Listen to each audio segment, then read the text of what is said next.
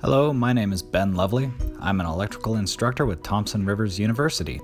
This short video is on the classroom assessment technique, directed paraphrasing. The central goal of directed paraphrasing is to have the student take a complex idea or lesson and paraphrase the idea for a specific audience. By restating the idea in the student's own words, the instructor is able to ascertain the level of understanding the student holds. An added benefit of directed paraphrasing is the exposure of the instructor and other students to another way of looking at a certain idea. The term directed is especially meaningful for this assessment technique. By stipulating different audiences, the students must struggle to relate a topic to those with no background in the field.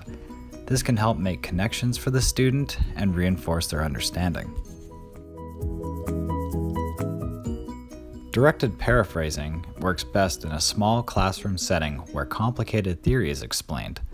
If the goal of the class is to foster understanding, having students paraphrase a theory is a good way of assessing that.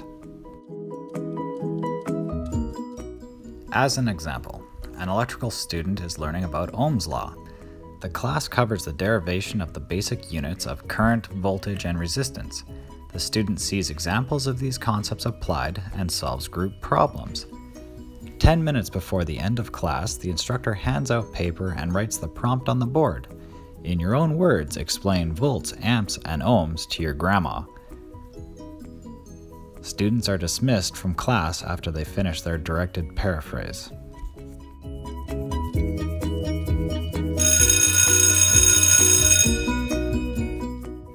Advantages of this strategy include allowing the instructor to determine how well the students understood a given lesson. The instructor can use this feedback to structure future lessons and explain the topic in a different light to students who may not be understanding.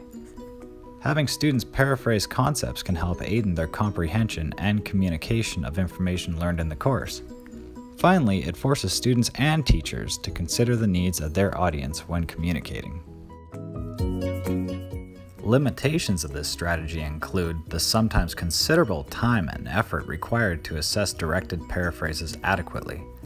Further, the paraphrasing skills of some students will not improve unless the instructor provides some focused, individualized feedback. This can be very time-consuming. Lastly, it is difficult to establish qualitative criteria for a good paraphrase and to express this criteria to students. What are best practices for direct paraphrasing? Well, the choice of paraphrase topic must be an idea worth distilling down. The idea can't be too simple or too broad to paraphrase effectively. Also, the choice of directed audience must be well planned. The audience should be realistic yet challenging. An added challenge could be to direct the paraphrase to two vastly different audiences. Because of the time and effort required to mark lengthy paraphrases, it is best to let students know how much time and how long the paraphrase should be. Finally, try the exercise yourself before handing out and see if the limitations are realistic. Feedback can be given to students by individually marking the submitted responses. Criteria for marking should be: how accurate is the paraphrase? And how suitable is it for the intended audience? I intend to make use of social learning by breaking the class into small groups and have the groups assess the responses based on the aforementioned criteria.